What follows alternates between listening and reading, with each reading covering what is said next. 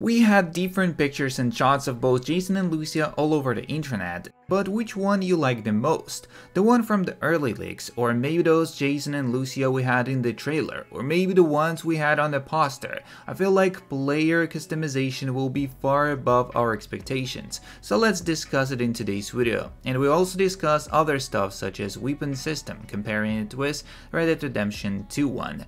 Feel free to subscribe to help me get to my goal, while I update you with GTA 6 content on a daily basis. Thank you, let's start. If GTA San Andreas was real, so basically, what do we see on these pictures? First of all, CJ and the streets, looks like the Grove Street one when you drive into the Grove Street over here. There we go for Big Smoke, there also we go for CJ again, and CJ with the Big Smoke on the train mission. So basically the screenshots are so sick, and all I'm saying that I would like to see even more from other GTA verses. Next up is GTA 6 plot leaked, exposition, rise in action, climax, fall in action, resolution. So that's what we have right here, but basically I would hope it would be way better than the people expect.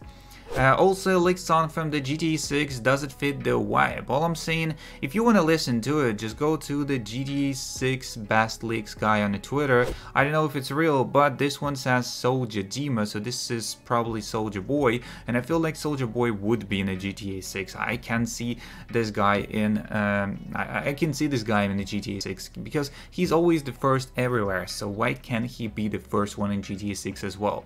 Which Jason do players really want? And first of all, we had this one from early leaks, this one from poster, and this one from the trailer. We had three different Jasons, but I feel like the player's customization will be way bigger than we expect. So Jason has a small range of proficiencies in content we've seen. Based off his muscle car, the bumper sticker suggests he's a hippie and lover of the planet. He's a fan of the 80s and the band Love Fist. He also rumored to have a possible law enforcement background by some friends, as maybe he only portrays a cop in a mission of some sort, if at all, who knows. But what look actually fits his potential, backstory, and overall vibe? Can Rockstar still make character changes before game release? As I think number 1 checks the boxes, but that's just me.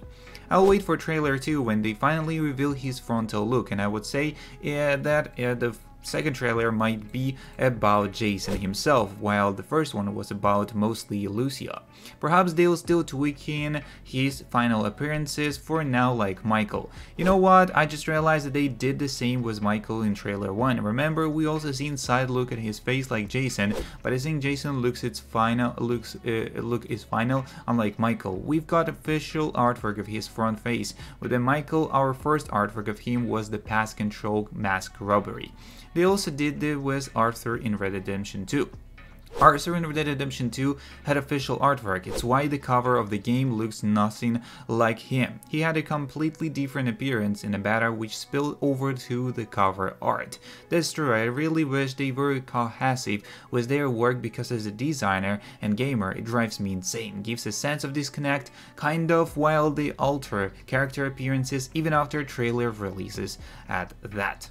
Also, next up is Jason looks like John and Arthur, with Arthur's body and John's facial structure. My theory is that Jason is a descendant of John and Jack Marston, just to further tie together that Red Dead and GTA are in the same universe. John was also the first legacy character option for your GTA Online character parents, so the idea of John being related to GTA protagonist isn't a foreign idea to Rockstar. All we need is confirmation on Jason's last name.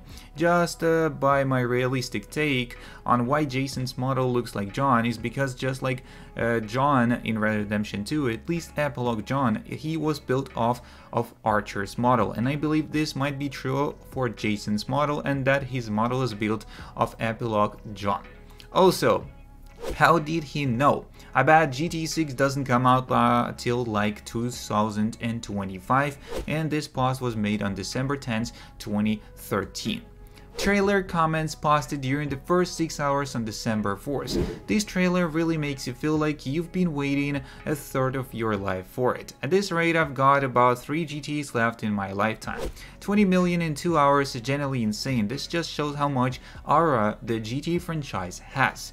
When the last one came out, I got whooped for visiting the strip club. Now I live by myself. It's enough to make a grown man cry. I hope in the 50 years my grandchildren will see the GTA 6 trailer.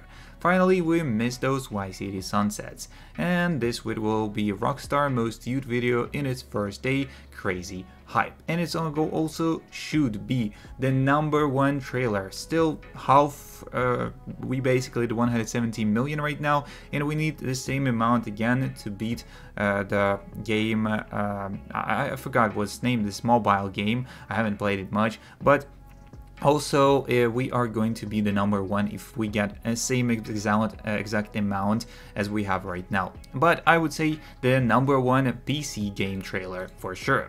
If this game does use similar weapon system to Red Dead Redemption 2's, here's one thing I don't want to return. Red Dead Redemption 2's weapon system is generally pretty good, but I have one problem with it. Main storyline spoilers incoming. Certain missions in a story force you to use a specific weapon against your will, and sometimes there's nothing you can do about it. For example, the mission where you raid Angelo Bronte's mansion. Once you get to the door, John asks you to break the lock. And instead of using one of your own guns to shoot it, he forces you to equip a double-barrel shotgun to break it open. This wouldn't be so bad except that you can't replace it with the weapon that you dropped, so you're stuck with it for the rest of the mission. Why doesn't he do it himself? Is he stupid? There are other missions that forcibly replace your weapon, and the only ones I don't hate are the one where Colm O'Driscoll is hanged and the Gorama chapter. Those make sense, but when the game is like, here's a gun you probably don't want to use, out of nowhere, when you have something else you want to use, it sucks. The other thing is worn weapons. If you pick one up, the only way to get rid of it is to buy it at the gun store.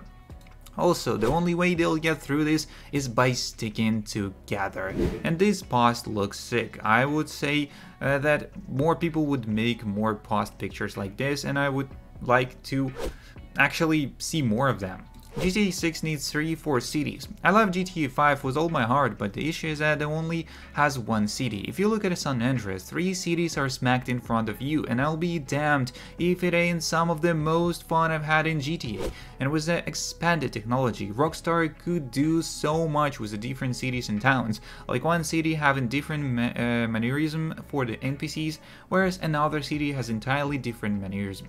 So, or maybe even accents in the bigger areas like Vice City and Port Gellhorn. The NPCs have pretty standard American accents, but in the more rural areas, the accent sounds more hillbilly.